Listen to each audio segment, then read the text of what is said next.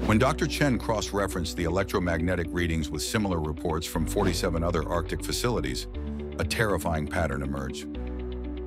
You'd think these would be isolated incidents, but the data revealed a coordinated phenomenon spreading across the entire Arctic region. The electromagnetic anomalies weren't random equipment failures. They were following a specific progression that peaked exactly 24 hours before each facility reported unusual events.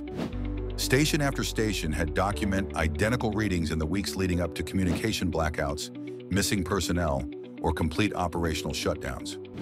Dr. Chen's analysis showed the electromagnetic signatures were intensifying and moving in a deliberate pattern across remote research locations. When NASA learned about these findings, they immediately restricted access to all related satellite data and classified the investigation at the highest security levels. But why would electromagnetic anomalies target Arctic research stations specifically?